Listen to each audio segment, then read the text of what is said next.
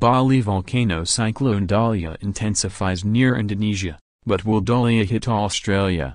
Tropical Cyclone Dahlia has intensified to a Category 1 cyclone near Indonesia.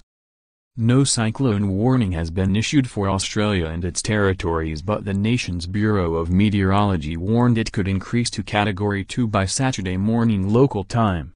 The cyclone is currently east-northeast of the Australian territory of Christmas Island. A statement from the Bureau in Western Australia said, Tropical Cyclone Dahlia, Category 1, was located at 1.00 AM CXT near 9.6 S108.7 E, that is 345 kilometers east-northeast of Christmas Island and moving east-southeast at 22 kilometers per hour. During Friday, Tropical Cyclone Dahlia will move further east away from Christmas Island. While gales are not expected at Christmas Island, squally conditions and heavy rain is possible Friday morning. During late Friday and Saturday, Dahlia will turn towards the south and intensify.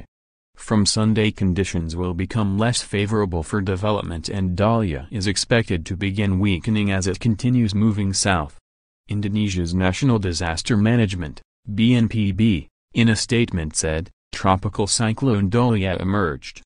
BMKG, the Indonesian Agency for Meteorology, Climatology and Geophysics, continues to deliver early warning of the existence of Dahlia tropical cyclone. On Thursday, this Dahlia tropical cyclone shift was observed to the southeast with a motion speed of 13 km per hour. On Friday, the tropical cyclone position is in the Indian Ocean south-southeast of Jakarta with maximum wind speed 95 km per hour and moving towards the southeast away from Indonesia. It is estimated that there will be heavy rains with intensity of 50 mm per day and/or high winds at speeds greater than or equal to 50 km per hour.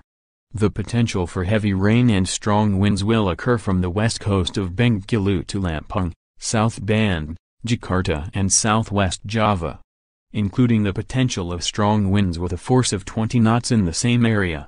People are encouraged to increase their vigilance against extreme weather. Heavy rain, high winds and high waves have the potential to occur. The threat of floods, landslides and tornadoes increases. It follows the devastation of Tropical Cyclone Sempaka, which caused landslides and flooding, killing at least 27 people.